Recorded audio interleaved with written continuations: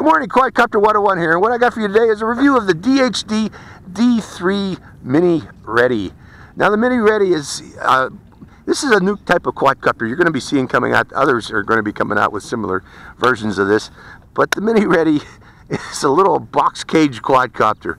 All of its propellers are well protected by this cage around it, and it is a, it's a pretty hefty cage. There's no way you're going to get at those propellers. The idea is to be flying around indoors, enable you to bump into objects without hurting your propellers. This will do it. I can see, providing very good protection. However, as you might deduce, this adds quite a bit of weight to the quadcopter and also reduces the aerodynamic airflow through this cage here.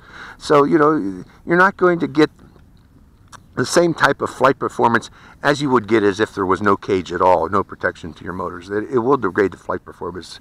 So that is an engineering trade-off. But again, this is designed for and intended for beginner flyers to learn to fly. Those that are going to be bumping into objects, this will protect the quadcopter. So this should be pretty tough. It comes with a carrying case that you can carry the Mini Reddie in. And the carrying case also serves, as you can see, as its controller. And the controller buttons on this are, this is your rate button for adjusting the speed of the quadcopter. It gives you greater pitch and greater control of the quadcopter. But if you leave it in low rate, it's very gentle control, for beginner flyers. You can flip the quadcopter, supposedly. I can't see this being a good flipper, but we'll find out by pressing this button here and telling it which direction to flip. In fact, I'm going to do that right away as soon as we get into the air. You can adjust the gyros of the quadcopter by bringing down and out of the sticks while the quadcopter is sitting on a flat and level surface. That will stabilize the quadcopter if it starts acting screwy. You can stabilize those gyros by landing it on a flat level surface and then moving both sticks down and out. It does have a headless mode, which you activate by pressing that button here, and also one key return, which you activate by pressing that button there. And this also has pitch and roll trim buttons for controlling pitch and roll. So let's turn this thing on and place it on my landing pad here and turn on the transmitter and bind it to the quadcopter by moving the left stick, the throttle stick, up and down. Okay, I moved the left stick up and down, and now it's bound to the quadcopter and it is on. And let's take to the air, and the first thing I want to do once we get into the air is go to higher rate and try a flip. It wants to move to the left, so its gyros do need to be calibrated. So we're going to land it. And that looks flat and level there, actually. Relatively flat and level. And moving both sticks down and out and going back into the air again. Now it does have a headless mode.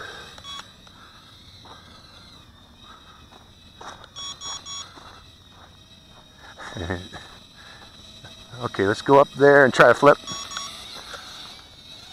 It wants to, it's building up a, there's no wind, folks, but it's building up a drift. Let's see if I can find a flat level surface again to calibrate it. That would be probably this surface here.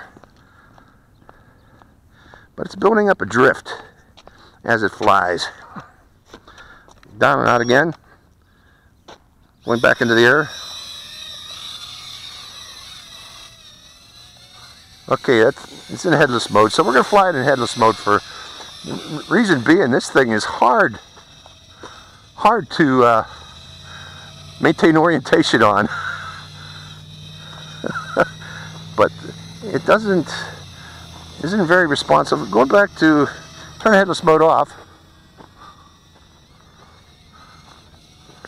Which way's the front on this thing? Okay, that's the front. Again, you're probably going to want to fly this in headless mode. It came toward me there. Fly this in headless mode. I'm flying it normal though. I got headless mode turned off, but trying to maintain orientation is very difficult. You also might want to try a color code. Put a piece of color tape on it to tell which direction. Now I let go of the sticks and it's just taken off. So it builds up a drift quite easily. Not very maneuverable, but it's not meant to be. It's meant to learn to hover. And that's about it. And do basic flips.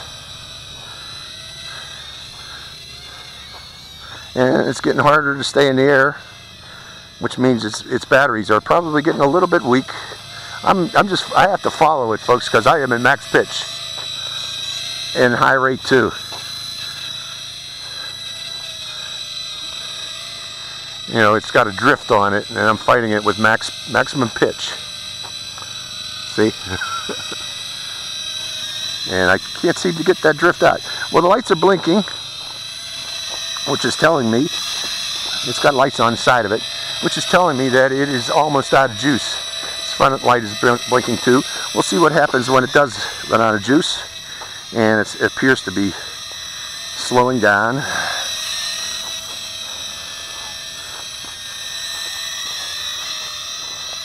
And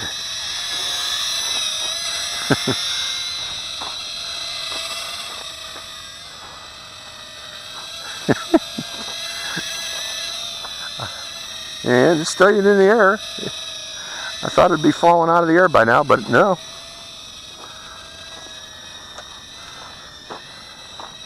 Boy, it's got a weird drift on it now. Weird ass drift. I'm sorry. I gotta cut that out. But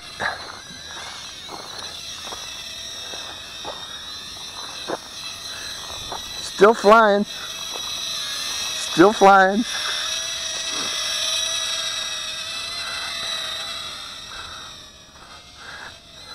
Let's land it for a second, folks.